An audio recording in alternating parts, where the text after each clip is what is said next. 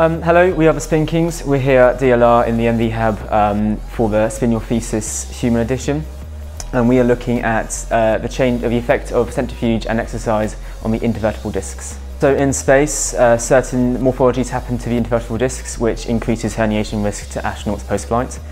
As a countermeasure, artificial gravity has been proposed, and so we're looking at the immediate effects of artificial gravity and centrifugation on the discs using ultrasound. So we're using ultrasound as it's an imaging modality, and it basically uses sound waves to image a reflection back, and that's how we get the image on our tablet here. It's great because it's non-invasive, it's portable, it's compact, as you can see, and it's fast, so much faster than putting someone through a scanner. It has a range of uses that are applicable to the hospital setting as well, so for diagnosis and to help with procedures. And we also know it can be used safely in space, so that's what we're here for. For this year's Spin Your Thesis campaign, I think it's been a really good learning opportunity for us as students, BSc, MSc, even PhD. It's been great being involved in human centrifugation, some of us for the first time, but also I think a really nice learning opportunity for us is integrating different teams working on the same subject simultaneously. We have to collect our data, someone else has to collect their own data, we have to work and compromise, integrate those protocols, and I think that's something I haven't had before. And so yeah, a lot of collaboration involved. We've had great experiences outside of the work. It's just been nice making new friends as well, hopefully future colleagues. So all in all, I think it's been a great success.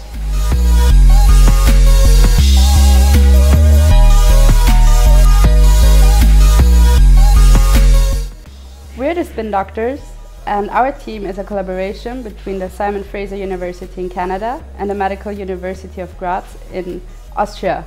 We are studying how we could improve blood pressure regulation in astronauts, because this is still a problem when the astronauts are returning back from space.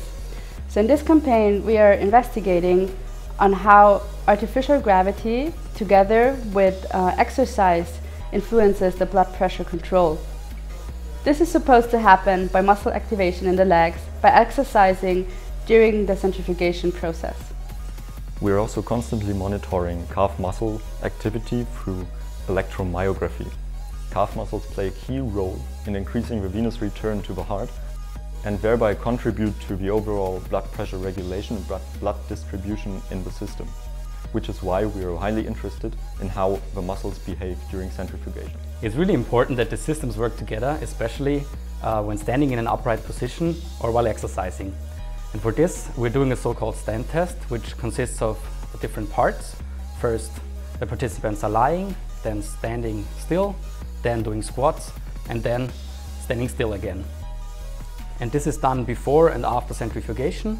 And while we do the test, several parameters are measured, like heart rate, blood pressure, we do an ECG, and they are standing on a force plate which detects minimal movements, and for this we can see the sway. We are also using electroculography to study their movements. We want to measure their movement to understand how artificial gravity affects our vestibular system. The vestibular system is our sensory organs that allow us to maintain balance.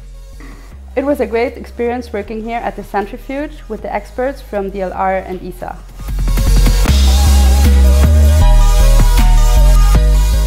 Our team is trying to research the psychophysiological response of astronauts in stressful environments. Also, we want to test a new method of musical preselection scientifically for the astronauts crews involved in a long-term spaceflight. We use a device called myoton, who measures the stress on the subject with tone muscle, and yes, it shows how the subjects are stressed.